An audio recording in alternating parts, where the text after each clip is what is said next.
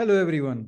Welcome back to Anshul Gupta MD, your trusted resource for everything related to thyroid health. And today I'm going to talk about a very important topic, how to reduce thyroid inflammation. Do you know that every time your thyroid gets inflamed, it starts the destruction of your thyroid gland, and sometimes that destruction can be permanent. The higher the amount of inflammation in your thyroid and more frequent inflammation in your thyroid, both will cause more permanent damage. So it is very important to know why your thyroid is getting inflamed and what you can do to reduce this thyroid inflammation. Hello, I'm Dr. Anshul Gupta. I help people reverse their thyroid conditions by making personalized functional medicine plans. So let's first discuss what are the signs and symptoms of thyroid inflammation. How do you know if your thyroid is inflamed? So the very first sign and symptom of thyroid inflammation is that if you have thyroid neck pain. Yes, thyroid is a butterfly shaped gland which is located in the front of your neck. And if you have any discomfort or any pain in your thyroid area, that means you have thyroid inflammation.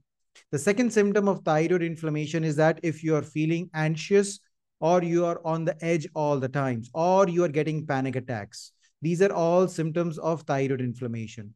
The next symptom is that if you are feeling tired all the time or you have body weakness. These are again signs and symptoms of thyroid inflammation. The next sign or symptom is that if you have gut related symptoms, like if you're having diarrhea, constipation, bloating, abdominal pain, or abdominal cramping. The next symptom is that if you're having sleep troubles, that you have insomnia issues, you're not able to go to bed, or you do not get good quality sleep, or you keep waking up frequently in the night. The next symptom is that if you feel stressed out a lot of times, or even minor things are making you stressed out.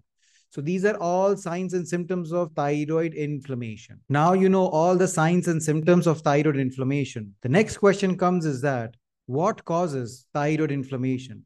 What are thyroid inflammation triggers? And let's talk about those. So the number one trigger of thyroid inflammation is autoimmune conditions like Hashimoto's disease and Graves' disease. What are autoimmune conditions? Autoimmune conditions are conditions where your body is producing antibodies against your own thyroid gland, and that causes a permanent state of inflammation, and that causes destruction of your thyroid gland. So that's the number one reason of thyroid inflammation. The second reason is viral infections or bacterial or parasitic infections. Yes, Epstein-Barr virus or infectious mononucleosis is the most common infection which triggers thyroid problems. Certain parasites in your gut, like blastocystis, have also been shown for causing thyroid inflammation. If you have gut-related issues like SIBO, which is overgrowth of bad bacteria, can also lead to thyroid inflammation. The next reason is toxins. Environmental toxins like organophosphates, like insecticides, like pesticides can cause it. Mold toxins in your environment, whether it is in your workplace, your home place, can cause it, as well as air pollution or toxins in the air around you can also lead to thyroid inflammation. The next cause of thyroid inflammation is food sensitivities. What is food sensitivity? Now you have to know the difference between the food sensitivity and food allergy. Food allergy is a condition where you eat certain kinds of food, let's say peanuts, and then suddenly you get an allergic reaction where your face swells up, your whole body have hives, you have difficulty breathing. This is an allergic reaction.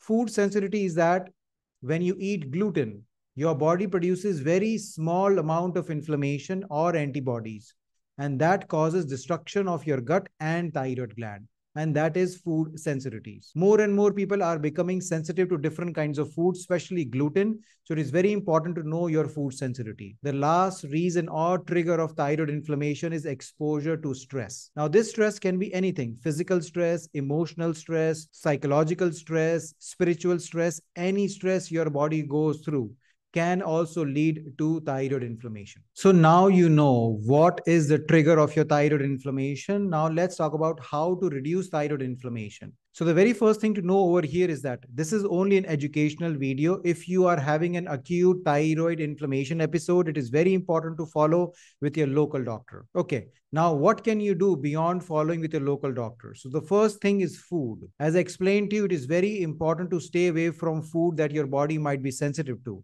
because you might be going through something called food sensitivity, which might be causing your thyroid inflammation. Now, a lot of people have this question, how do I know if I'm sensitive to particular foods or not? And the answer to that question is that it is very difficult. The only way to know whether you are sensitive to particular food is by doing an elimination diet where you eliminate that food for 3 to 4 weeks. And by reintroducing foods after 3 to 4 weeks, you can know whether your body is reacting to that food or not. Now, the most common food that people who have a thyroid inflammation problem, which you are sensitive to, are gluten, dairy, soy, corn, sugar, alcohol, processed foods, and processed meats. So these are the most common food which causes thyroid inflammation. So it might be a good idea for you to eliminate these foods for 3 to 4 weeks and see if your thyroid inflammation gets better. Now, the next step in reducing thyroid inflammation is to include food which fight inflammation and reduce its level in your body. In that aspects, the number one foods are non-starchy vegetables. Yes, all these colorful non-starchy vegetables have high amount of vitamins, minerals, and antioxidants. And these all reduce inflammation, especially green leafy and cruciferous vegetables will help reduce your thyroid inflammation. The next foods are foods which are high in omega-3s, like chia seeds, flax seeds, fatty fishes. All of these have high amount of omega-3s, and omega-3s again reduce inflammation in your body. The third foods are spices like ginger and turmeric. They are again high in antioxidants and also reduce inflammation in the thyroid gland. So very important to include them on the regular basis. The next food to eat are nuts and seeds, especially Brazil nuts, pumpkin seeds, because they are high in selenium and zinc. Both of them reduce inflammation in your thyroid gland. The next food to include are iodine-rich foods, especially seafoods and sea vegetables or table salt, which has iodine into it, because that will again help support your thyroid gland and reduce inflammation in your thyroid. The next way to reduce thyroid inflammation is by improving your gut health. There is a direct connection between your gut health and your thyroid health. So if your gut is inflamed, then your thyroid is also going to be inflamed. So it is very important to work on your gut by including probiotic rich foods, which are dairy-free yogurts, kefir, sauerkraut, kimchi. Those are all great sources of fermented foods which are high in probiotics. You can also include a lot of non-starchy vegetables because they are high in fiber, and fiber supports your gut health. In that aspect, a good quality probiotic is also a good choice because that will give you all that good bacteria for your gut health. Now, let's talk about some natural supplements that can also help reduce thyroid inflammation. So the number one supplement in that is a combination of zinc and selenium. Zinc and selenium both are very important minerals needed by your thyroid gland to proper production of thyroid hormone as well as to reduce inflammation in your thyroid hormone. So it is very important to take a supplement which has both zinc and selenium taken together. The next supplement is turmeric supplement. Now, turmeric has something called curcumin into it. Curcumin has shown in several research studies that it reduces the level of inflammation in your body as well as in your thyroid gland and helps functioning of your thyroid gland.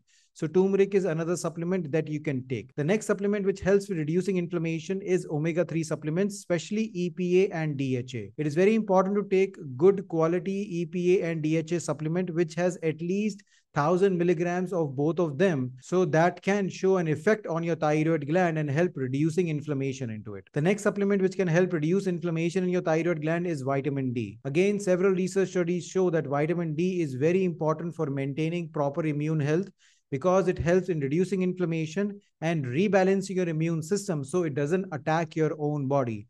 And in that aspect, actually, it reduces the antibody levels in your body and also improves thyroid inflammation. The next thing to reduce thyroid inflammation is by living a toxin-free lifestyle. As I explained to you, several toxins are present in our environment. It is very important to reduce our exposure to these toxins. For that, it's very important to drink water only from reverse osmosis water filtration system, as that can remove all the toxins which are hidden in your water. The next thing to do is to try to eat organic foods and vegetables as much as you can, because again, all of those things will reduce your toxin exposure. Skin products like shampoos, soaps, all the makeups and everything that you use on your skin again have high amount of toxins.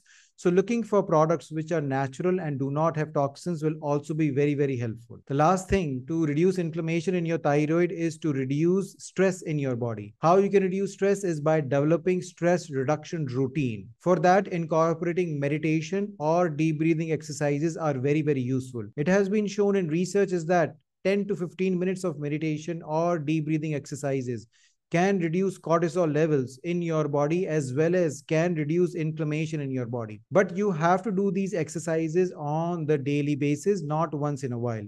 So incorporating these stress reduction techniques in your daily regimen will help you a long ways to reduce thyroid inflammation. Now you understand what triggers thyroid inflammation and how you can reduce this thyroid inflammation. I hope you like this video. If you do, please like and subscribe to my channel. Thank you so much. Bye-bye.